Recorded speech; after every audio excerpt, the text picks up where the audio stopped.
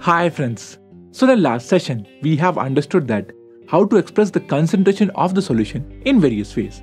Whereas we also have seen that if we want to express the amount of solute in percentage, we'll use mass percent. Or to express in terms of mole, we'll use mole fraction, molarity and molality. So now that you have understood the different ways to express the amount of solute present in the solution, today we'll use all of these concepts and try to solve some questions that have already came in a competitive exam. So let's start at today's session with the first question, which is from 2021 mains exam. Guys, in this question it is given that if 80 gram of hydrated copper sulfate is deionized in water to make a 5 liter solution, then the concentration of the solution is x into 10 to the power minus 3 moles per liter. So we have to find the value of x in this. Friends, if you look carefully, the concentration value is in moles per liter. That means here they are talking about molarity, and we know that molarity is equals to number of moles of solute, which is copper sulfate, divided by total volume of the solution, which is also given to us, that is 5 liter. So in order to get the number of moles of copper sulfate, we'll use the help of moles formula, because we know that the number of moles of copper sulfate is equals to weight of copper sulfate given to us, that is 80 gram, divided by molecular mass of copper sulfate. And this molecular mass of copper sulfate can be calculated by adding the atomic mass of copper, sulfur, oxygen and hydrogen, which comes out to be 249.54 grams per mole. So from this we can easily calculate the number of moles of this hydrated copper sulfate, which is equals to 0.32 moles. And now if we divide this number of moles of copper sulfate with the total volume of the solution, which is 5 liter, we'll get the concentration of the solution, which is equals to 64.11 into 10 to the power minus 3 moles per liter. And now if we equate this calculated value of the concentration with the concentration value which is already given in the question, then from this we can say that the value of x is equals to 64.11, which is approximately equals to 64. So the correct answer for this question is 64. Guys, now if you move to the next question, which is again from 2021 mains exam, then in this question it is given that 100 gram of propane is completely reacted with 1000 gram of oxygen gas, then the mole fraction of carbon dioxide gas in the resulting mixture is x into 10 to the power minus 2. So we have to find the value of x in this. Guys, in this we are talking about the combustion of propane. So first we have to write the combustion equation of propane. And from this equation, we can clearly see that 1 mole of propane reacts with 5 moles of oxygen. But in the question, masses of propane and oxygen is given to us. So first we have to convert these given masses into the number of moles of propane and also the number of moles of oxygen. And for this we have to divide the given masses with their respective molecular mass. So the number of moles of propane is equals to 2.27 moles, whereas number of moles of oxygen is equals to 31.25 moles. Now from the main equation, by seeing the stoichiometric coefficient, we can say that 1 mole of propane will require 5 moles of oxygen gas. So 2.27 moles of this propane will exactly require 11.35 moles of oxygen gas. That means for the complete combustion of propane, still 19.92 moles of oxygen gas is left in the container or in the mixture. That means this propane is the limiting reagent in this case, and it will now govern the amount of product formed, that is the amount of CO2 and the amount of H2O. And again, if we see this main equation, then from this we can clearly say that 1 mole of propane produces 3 moles of CO2 and 4 moles of H2O. So 2.27 moles of this propane will produce 2.27 into 3 moles of CO2 and 2.27 into 4 moles of H2O. So now we have the moles of CO2, moles of H2O and also the moles of O2 left in this reaction mixture.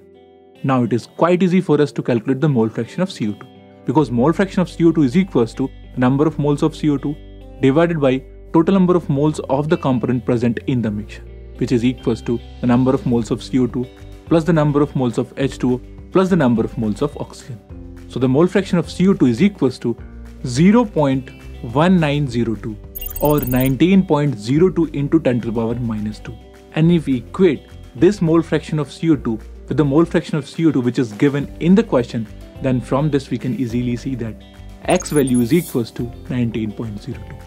And in the question we have to present the answer in terms of nearest integer. So this 19.02 can also be written as 19. So the correct answer for this question is 19. Guys, now if we move to a next question, then in this question it is given that 0.2 gram of organic compound gives us 0.188 grams of AgBr. So we have to calculate the mass percentage of bromine in this compound. Friends, we know that mass percentage of bromine is equals to mass of bromine divided by total mass of the solution into 100. Here total mass of this organic compound is provided to us, that is 0.2 grams. Whereas mass of bromine is not given to. So first we have to calculate the mass of bromine. And for this, the mass of AgBr is given to us. So the number of moles of AgBr is equals to mass of AgBr divided by the molecular mass of AgBr. So this is equals to 10 to the power minus 3 moles. So now we have the number of moles of AgBr, and we know that when Ag combines with Br in a ratio of 1:1, they'll form 1 AgBr. That means during the formation of AgBr, Ag and Br are combined in a ratio of 1:1. So the number of moles of AgBr is equals to the number of moles of Br, which is equals to 10 to the power minus 3 moles. So now we have the moles of Br. From this we can easily calculate the mass of Br, because the mass of Br is equals to number of moles of Br into the molecular mass of Br. So the mass of bromine present in this organic compound is equals to 0.08 grams. So now we know the mass of bromine and also the total mass of this organic compound, which is 0.2 grams. So now it is quite easy for us to calculate the mass percentage of bromine present in this organic compound, because mass percentage of bromine is equals to mass of bromine, which is 0.08 grams, divided by total mass of this organic compound, which is 0.2, multiplied by 100. So this is equals to 40%. So the correct answer for this question is 40%. Guys, now if you move to the next question, then in this question an aqueous solution of KCl is given to us, whereas the density of this solution is 1.20 grams per ml and the molality of this solution is 3.30 moles per kg. So we have to calculate the molarity of the same solution in terms of moles per liter. Guys, by seeing the molality of this solution, we can say that 1000 gram of solvent will contain 3.3 moles of KCl. And what if we have to convert these moles into grams? Then we have to multiply these given moles of KCl with the molecular mass of KCl.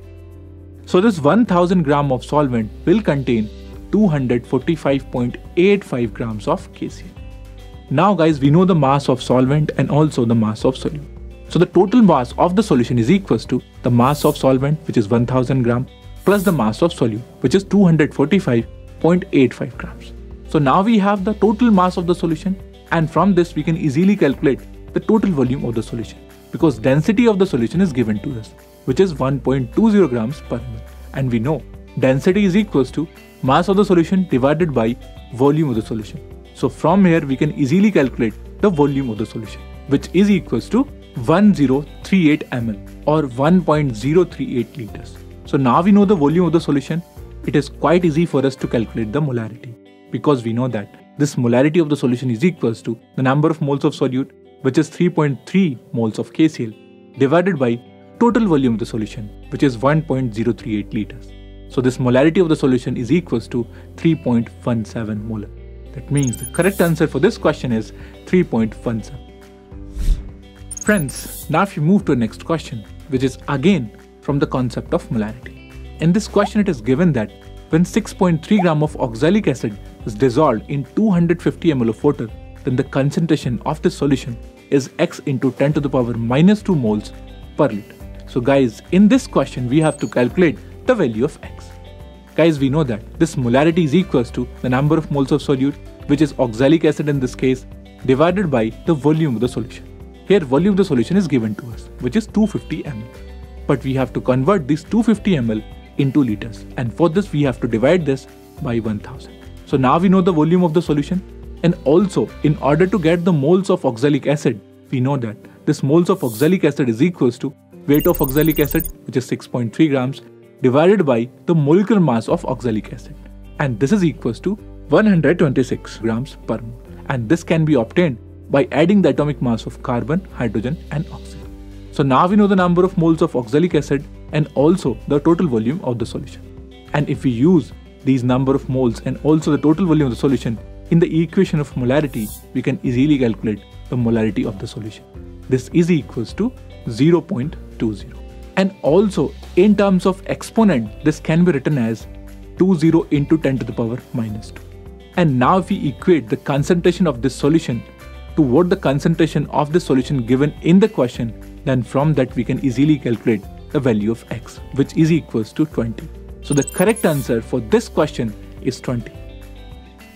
Now guys, if we move to our next question, then in this question it is given that 0.471 gram of organic compound gives us 1.44 gram of barium sulfate.